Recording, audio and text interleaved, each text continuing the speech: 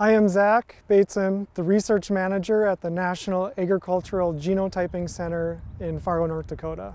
We are starting a brand new statewide sampling survey for herbicide resistance in Palmer amaranth, water hemp, as well as developing tests for Kochia.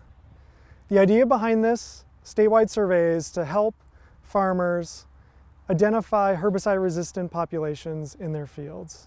So this project came from a previous one that we worked with Dr. Joe Eichley at NDSU Extension, where we collected plants from 16 counties, grew them up in the greenhouse, and genetically tested for herbicide resistance to Group 2, Group 9, and Group 14. And what we found was pretty good agreement between what was happening in the greenhouse and what we saw genetically. Our collection kits can be found at extension offices across the state. So you'll open it up and there will be 4 envelopes in there. There's enough to collect from 3 pigweeds. We want Palmer amaranth and water hemp samples for those envelopes. And there's 1 envelope for Kochia where you'll go out and collect a suspected herbicide-resistant Kochia plant as well. So what we're asking is you go to different fields, find a patch of Palmer amaranth or water hemp, go out to the field, identify 1 individual, and collect 2 leaf samples from that individual. Put those 2 leaf samples into the coin envelope and make sure you label that coin envelope with a proper ID so you know where that plant came from. Then you'll go to the next field where you see a patch of pigweeds, hopefully it's water hemp or Palmer amaranth.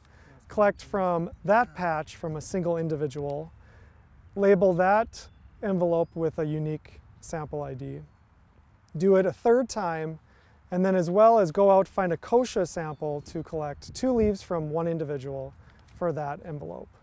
Once you gather all of those pigweed samples, you're going to put it into a prepaid envelope that will be sent to the National Ag Genotyping Center for us to perform the genetic testing. The goal of this project is to find out where and what herbicide-resistant traits are found in our state. With that information, we can develop at least a county-level, statewide map to show growers and agronomists where these hotspots are, but we're also able to provide a specific test result to the farmers when they're deciding what herbicide treatments to perform on their fields. For more information about the statewide survey and where to pick up your collection kit, please contact your local county extension agent.